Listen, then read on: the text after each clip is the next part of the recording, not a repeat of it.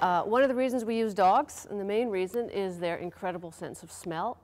Compared to humans, there is no comparison. Dogs have a complex network of mucus and tissues and scent receptors in their nose, making them absolute machines for scent work. They can smell very tiny quantities, when there's just a small bit of odor emanating, they're still able to detect it. They have some physiological attributes that make them, again, fantastic for this work. They have a wet nose, as you may have noticed. Dogs have wet noses. The reason they have a wet nose is that molecules are attracted and stick to the wet nose, making them process the scent even more so. You may notice they have little slits on the side of their noses, and that is for when they're sniffing, their noses flare, and it disturbs the scent and allows them to process it more. Dogs like bloodhounds and beagles and some of these long-eared dogs, you may wonder why their ears are so long. It's when they're searching and sniffing, their ears disturb the ground cover and again bring up more scent to allow them to bring it right into their nose. I'll sort of try and illustrate the difference between the way we smell things and the way a dog smells things with a baking cookies analogy. So if I walk into someone's home and they're baking cookies, inside my nose, a human nose, there's 5 million scent receptors. I'll be able to walk into a room and through the scent receptors my brain can identify that there are chocolate chip cookies being cooked in the home. A dog has 200 million scent receptors compared to our 5 million. So while we think we're pretty fantastic that we can walk into a room and identify chocolate chip cookies being baked, a dog can walk outside and identify that there's a dead squirrel in the neighbor's attic 2 doors down. So the ability to smell is incredible. So that's a really important aspect for the dogs. Another difference between humans and dogs, and another reason why they're so fantastic at this detection work, is the fact that, keeping with my cooking analogy, when we walk into a home, into a kitchen, and there is stew on the stove, we smell stew. A dog they compartmentalize odor. So what a dog smells is carrots, potatoes, peas, meat, beef, whatever you've chosen. So, and each one of them, they're able to make that identification. Where that really helps in drug and explosive work is that oftentimes people will try and mask odors if they're smuggling drugs, for instance. They will stick it inside coffee grounds or coffee beans, something that's it's got quite a strong odor. For us, that would fool us. We would not be able to identify the marijuana, for instance, in that. A dog in the same situation can walk in and go, coffee beans, Ziploc bags, marijuana. So it really doesn't work trying to mask the odor. They still can pick it up through this ability to what's the word I'm looking for? Compartmentalize odor, thank you.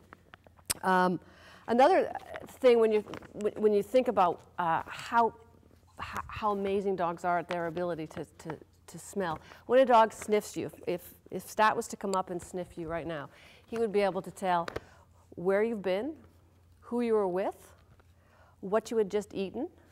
And due to the chemical changes in your body, he can also tell you whether you're not well. And all of these things make them a fantastic choice for scent detection, drugs, and explosives.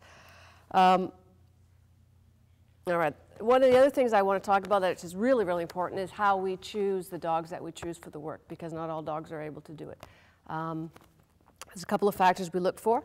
One, they must be excellent in all environments. So the dogs must have good, solid temperaments. They can't be spooked by lights, noises, crowds, smoke, what have you, because they're asked to work in all sorts of different environments. They must have a crazy hunt drive. And hunt drive is the drive to not only chase a rabbit. Lots of dogs will chase something if it moves, a squirrel, a rabbit. These dogs must have that drive as well, but once the rabbit disappears or the squirrel disappears, the dog must want to continue to hunt for it. even when there's nothing there, because they're required to hunt for whatever they're seeking out. Good ball drive. Ball drive is the drive to play with a toy, whether it's a Kong, a ball, a towel, it doesn't matter what. That's how we reward the dogs when they have found the explosives or the narcotics, is that they are rewarded by a toy. And if they don't have a great drive for a toy to want to play, then there's not much of a reward for them. So these are the characteristics that we look for in all the dogs. They must possess all of these.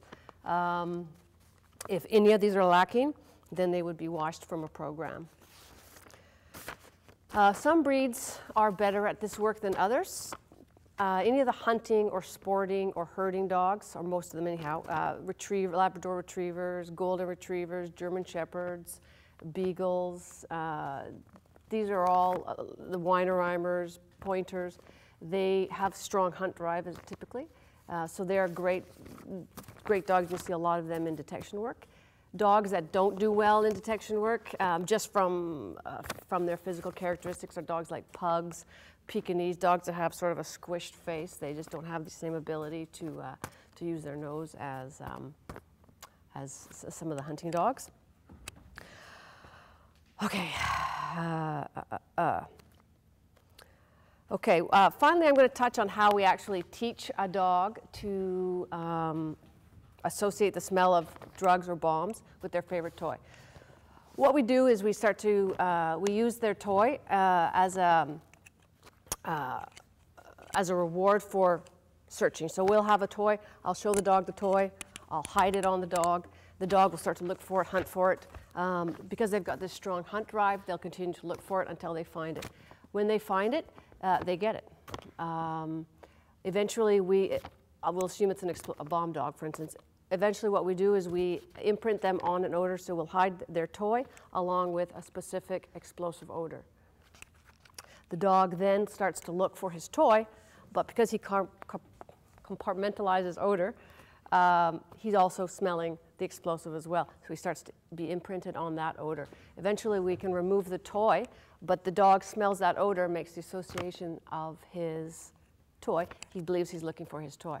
So in essence, when you see these dogs looking for bombs and explosives, what they're really looking for is their toy.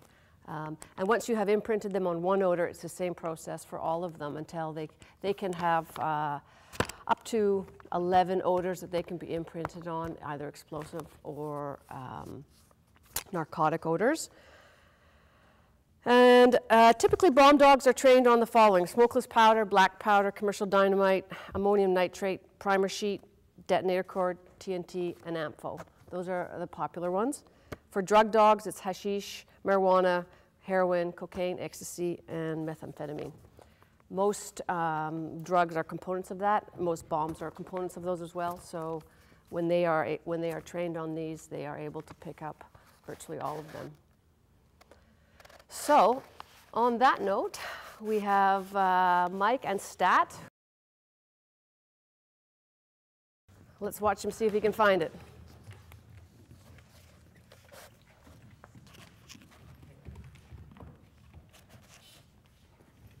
So you'll see him sniffing. He'll be sniffing, sniffing, sniffing. His nostrils are flaring. He's looking.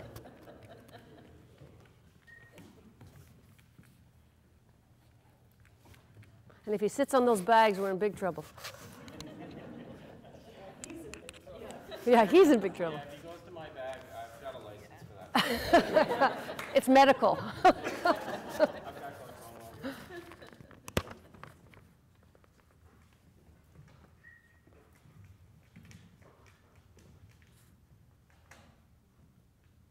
I think it would be there.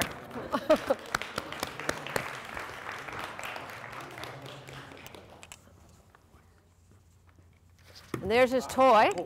And here is the explosive. So you could see he had no troubles telling us exactly where it was. There's no question where it was. And that's why these dogs are just so incredibly effective. There's been research done on using dogs versus machine, and there's absolutely no comparison. Dogs are the most efficient and effective way to find these bombs and drugs. So there you have it. There's Stat and Mike. Thanks very much, guys.